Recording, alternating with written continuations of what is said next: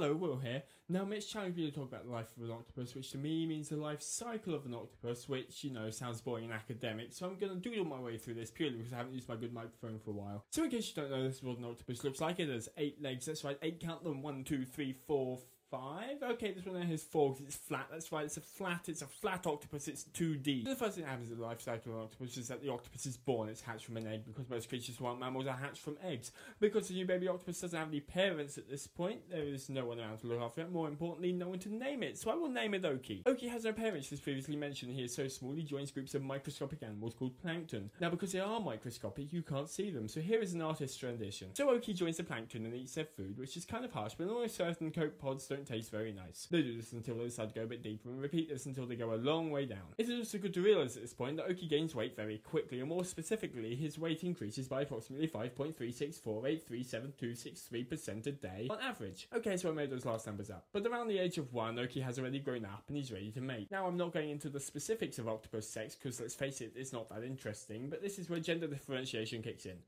Oki will die within a couple of months of pleasing the lady octopuses because he's a guy, whereas if Oki was an Okia, she would lay loads of eggs inside a cave and then starve herself while fighting off predators and blowing water over the eggs so they get oxygen. Then Okia would die and the baby hatches, and here we go again. Hey!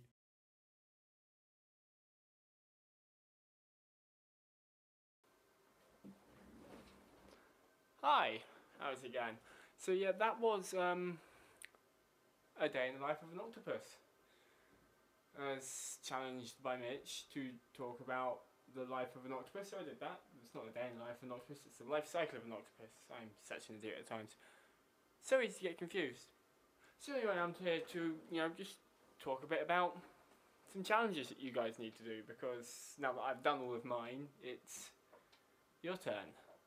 So Mitch, you've got a lot of bass guitars. I want to see them all. Preferably in a short sketch about bass guitars, in which the line "all your basses belong to us" has to be used. There you go, there's a challenge for you.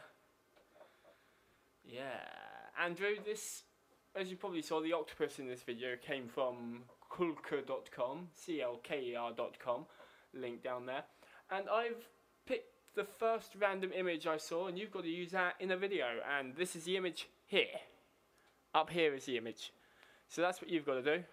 Richard, a video game style parody from you would be quite cool. A video game style skit or something to do with video games. There's your inspiration, guys. And I will see you next time. Rolling over here.